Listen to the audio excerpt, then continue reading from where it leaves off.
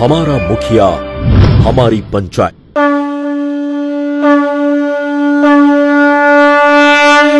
अब शुरू होने जा रहा है बिहार का सबसे बड़ा खुलासा। हमारा मुखिया हमारी पंचायत में लोग चाहते हैं हमारा पंचायत सबसे अच्छा हो।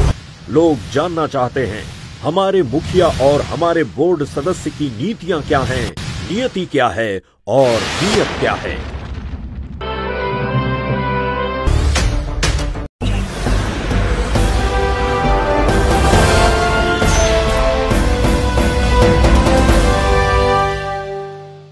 जी नमस्कार, बिहार 24 सच से सामना देख रहे सभी दर्शकों का स्वागत है और मैं हूँ आपके साथ सुषमा ठाकुर। जैसा कि आप सभी देख रहे हैं कि इस वक्त जो है बिहार में चुनाव शुरू हो गया है और हर पंचायत में या फिर कह सकते हैं कि क्षेत्र में गांव-गांव जाकर जो है हम लोगों से बातचीत कर रहे हैं, कैंडिडेट से बातचीत कर रहे हैं कि अगर आप लोग इस बार जीतेंगे तो आप अपने पंचायत में, क्षेत्र में विकास के नाम पर कितना काम करेंगे। साथ ही हम जो है कैंडिडेट से ये भी पूछ रहे हैं कि इन पंचवर्षीय योजना के तहत सबसे पहला योजना आपका अपने पंचायत के लिए क्या होगा। इसी बीच आप देख सकते हैं कि हम लोग जो है अभी कोठिया पंचायत आए हुए हैं, जहां पर हमने बहुत से कैंडिडेट से बात की है और आज जो है हमारे साथ पंचायत समिति की पद पर आशा देवी इस बार चुनावी मैदान में उतरी हुई हैं और जो भास्कर चौधरी हैं यानी कि उनके जो बेटे हैं वो हमेशा समाज के प्रति समाज सेवा में कुछ ना कुछ करते आए हैं और आगे भी हम लोग या फिर समाज के लोग उनसे उम्मीद करते हैं कि हमेशा अपना जो है योगदान समाज में देते रहेंगे और लोगों की जितनी भी समस्या है उनको दूर करने की कोशिश करेंगे। इसी बीच जो है आशा देवी यानी कि जो पंचायत समिति के पद पर खड़ी हैं, उनके बेटे आज हमारे साथ भास्कर चौधरी हैं, उनसे जानने की कोशिश करेंगे कि आप हर बार जो चुनाव में है कि अलग अलग पद के लिए उम्मीदवार बनते हैं, चाहे वो आप हो, आपकी मम्मी हो या फिर आपके पिताजी हैं, सभी अलग अलग पद के लिए चुनाव लड़ते हैं और कभी जीत तो कभी हार ये लगी ही रहती है। लेकिन बिना पद पे रहते हुए भी आपने समाज के लिए, हमेशा समाज के हित के लिए काम किया है। तो अगर आप इस बार पंचायत समिति के पद पर जो कोठिया पंचायत से जीत हासिल करते हैं तो पंचायत के लिए आप कितना काम करेंगे या फिर आपकी मम्मी जो है पंचायत के लिए, पंचायत के लोगों के लिए कितना काम करेंगी। जी भास्कर जी, पहले तो अपने चैनल के माध्यम से आपका स्वागत करना चाहती हूँ। धन्यवाद। हमने ये देखा है भास्कर जी कि इस बार जो है आपकी माता जी पंचायत समिति के लिए कोठिया पंचायत से चुनावी मैदान में उतरी हुई हैं और आपका पूरा परिवार कहना मुश्किल होगा, जो आपके जितने भी परिवार के सदस्य हैं सभी कुछ ना कुछ हमेशा समाज के लिए करते ही आए हैं और हमेशा करते रहेंगे, हम लोग ये आशा करते हैं। इस भी सर ये पूछना चाहूँगी कि इस बार क्या सोचकर चुनावी मैदान में आप लोग उतरे हैं।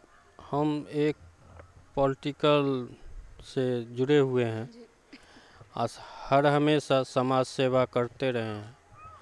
आई सोचे जो उससे अगले बार भी हम अपने मुखिया में लड़े थे, इस बार पंचायत समिति महिला आरक्षण सीट है तो इसीलिए महिला उम्मीदवार तो मेरे माँ को खड़ा किए हैं। हर हमेशा हम 24 घंटा समाज सेवा में से जुड़े रहते हैं, जो दिन हो रात हो कोई भी समस्या हो, हर हमेशा हम समाज के प्रति रहते हैं। इसीलिए जनता मालिक है, इस बार फिर भी जीतेंगे तो आगे भी हम लड़ेंगे। आपने कहा है कि अगर जीतेंगे तो आगे भी लड़ेंगे और इस बार आरक्षित सीट थी महिला के लिए, इसलिए आपने अपनी मम्मी को इस बार चुनावी मैदान में उतारा है। इसी भी सर ये पूछना चाहूँगी आपसे कि कोठिया पंचायत में जो है पंचायत समिति के लिए बहुत से और भी कैंडिडेट उतरी हुई हैं मैदान में, लेकिन आशा देवी में यानी कि आपकी मम्मी में ऐसा क्या खास बात है जो आपकी मम्मी को इस बार पंचायत समिति के पद पर लोग जिताएंगे। देखिए, मम्मी इससे पहले तीसरे टर्म में मुखिया के चुनाव भी लड़े थे और समाज सेवा से जुड़े हैं। हम सब आदमी समाज सेवा से हर हमेशा 24 घंटा समाज सेवा से जुड़े रहते हैं, तो जीतेंगे तो और हमसे कम होगा पब्लिक का, और जो भी काम हो, जो समिति में जो फंड आएगा, जो कुछ भी हो, ब्लॉक स्तर से अनुमंडल स्तर से हर काम होगा हमसे। आपने कहा कि जितनी भी ज़रूरत होगी पंचायत में, या फिर वो ब्लॉक स्तर हो या फिर सरकारी योजना का हो, सारा काम करने में हम लोग जो है अपनी पूरी मेहनत करेंगे। इसी भी सर ये भी कोशिश करेंगे हम आपसे पूछने की, जब पंचायत में जब छोटी मोटी समस्या आती है तो लोग मुखिया के पास जाते हैं, वार्ड मेंबर के पास जाते हैं, तो लोग जो है जब जीतने के बाद अनदेखा कर देते हैं, लोग कामों को इग्नोर कर देते हैं। तो आपसे क्या उम्मीद लगाया जाएगा कि अगर आपकी मम्मी जो इस बार पंचायत समिति के पद पर जीतती हैं तो लोगों की जितनी भी समस्या होगी उनको सुनेंगी? निश्चित सुनेंगे। हम तो बिना जीते हुए भी जो भी काम होता है हमसे, जो कोई आता है जनता, हर हमेशा जाके काम करवाते हैं। जीतेंगे तो और इंटरेस्ट रहेगा कि नहीं, पब्लिक हमको जिताया है, उसका काम होना चाहिए, वो कोई भी स्तर से हो, वो होगा, ज़रूर होगा। देखा जाता है कि जब चुनाव नज़दीक आता है तो जितने भी उम्मीदवार हैं वो घर घर जाकर जनसंपर्क करके लोगों से अपील करते हैं, वोट मांगते हैं। कुछ कैंडिडेट का अगर हम बात करें तो कुछ कैंडिडेट जो हैं लोभ लालच देकर भी वोट खरीदते हैं, लोग को आकर्षित करते हैं। वोट जीतने के बाद जो है वही लोगों की समस्या नहीं सुनते हैं, लोगों तक पहुंचते नहीं हैं, पंचायत में नहीं जाकर समस्या दूर करते। तो उन कैंडिडेट से क्या कहें? देखिए, कोई खरीदता है उससे नहीं, कोई पब्लिक भी अब पूरा देख लिया है। इससे पहले भी 5 साल कोई रहा है, वो भी उसका भी देख लिया है। तो ऐसा नहीं चलने वाला है, जनता सब जानती है। कोई भी लोभ दे देगा तो काम तो नहीं करेगा। आगे जो जीतेगा तो अब न पब्लिक का काम होगा, वो ले लेगा उससे लोभ लालच से पैसा, उससे तो नहीं होगा। अगर पंचायत समिति के पद पर भास्कर जी इस बार आप लोग जीत हासिल करते हैं तो जो लोगों की छोटी मोटी समस्या होगी उनको किस तरीके से आप लोग सुनेंगे, समस्या को हल करने की किस तरीके से कोशिश करेंगे? मेरे जीतेंगे तो हर स्तर से जो पब्लिक का काम होगा, मेरे से जितना भी संभव होगा, हर संभव हम उसका फंड लाएंगे। जो भी समस्या होगा वो हर हाल में हम सब करवाएंगे। वो जो हो, वो अनुमंडल स्तर हो, जिला स्तर हो, प्रखंड स्तर हो, वो हम सब करेंगे। वैसे भी हम करते आए हैं, आगे भी जीतेंगे तो करते रहेंगे। बिना पद पे रहते हुए भी जो है आपका पूरा परिवार हमेशा समाज सेवा के लिए काम करते आए हैं और करेंगे, आपने ऐसा कहा है। तो आपसे क्या उम्मीद की जाए कि जब पद मिल जाएगा तो ये काम चलता रहेगा या फिर कुछ आप में बदलाव आ जाएगा? नहीं, ये चलता रहेगा। पूरा वादा है, ये चलता रहेगा, आगे भी चलता रहेगा। क्योंकि बहुत से लोगों का ये, जब हम लोग बाहर पंचायत में जाते हैं, स्थानीय लोगों से बातचीत करते हैं, तो लोगों के मन में कहीं ना कहीं डर देखे हैं हम लोग कि जब चुनाव जीत जाते हैं तो हम लोगों को शकल तक नहीं दिखाते हैं, उनका जो रुतबा है रुतबा बदल जाता है। तो आपसे क्या उम्मीद किया जाए? ऐसे हमसे उम्मीद नहीं होगा। नहीं होगा, बिल्कुल नहीं होगा। हर हमेशा करते आए हैं, समाज सेवा करते रहेंगे। जितने भी वादे कर रहे हैं पूरे होंगे? पूरा होगा।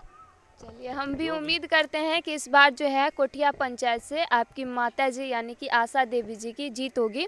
इसी बीच आपने देखा कि अभी जो आशा देवी जी, उनके बेटे से हमने बातचीत की है यानी कि भास्कर चौधरी से।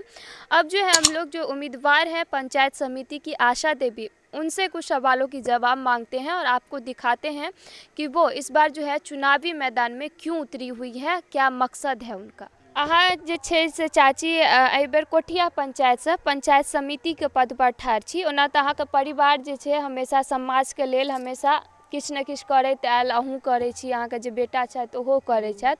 तऽ एहि बेर जे छै से पंचायत समिति में ठाढ़ छी, तऽ की उम्मीद कयल जेतै कि अगर पंचायत समिति के पद पर यानी कि कोठिया पंचायत के लोक जे छै अहाँके जीत लेतथि तऽ अहाँ कते काज करबै एतुका लोक सबके लेल? जे हमरा से संभव हेतै से हम करबै, हर हमेशा कोशिश करबै।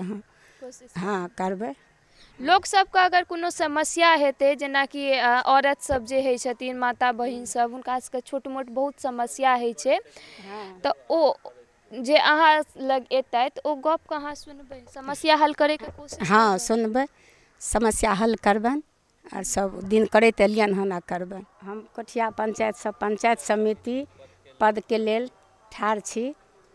अहाँ सब एहि बेर निवेदन अछि कि जे अहाँ सब भारी मतों से सब हाँ जीतब। हमर छाप नारियल छाप छी 1 नंबर पर।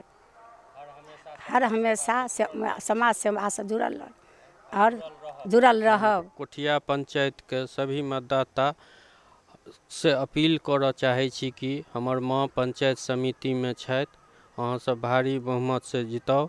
हमर छाप छी नारियल छाप, 1 नंबर ईवीएम के मशीन में 1 नंबर में रहत।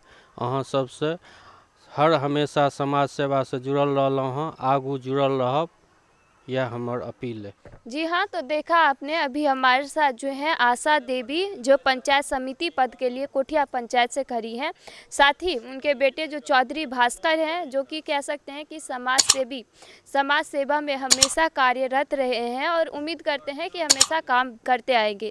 तो हम भी आपसे यही अपील करेंगे कि अपने मत का प्रयोग ज़रूर करें और सोच समझ कर प्रयोग करें, ताकि ऐसा नेता आप अपने पंचायत में चुने जो आपके पंचायत का विकास करे, ना कि सिर्फ अपना विकास करे। अगर आप ये वीडियो हमारे YouTube चैनल पर देख रहे हैं तो चैनल को ज़रूर सब्सक्राइब करें, ताकि घर बैठे पंचायत चुनाव से जुड़ी हर खबर आप तक पहुंच सके। कैमरा पर्सन गणेश कुमार के साथ मैं सुषमा ठाकुर, बिहार 24 सच से सामना।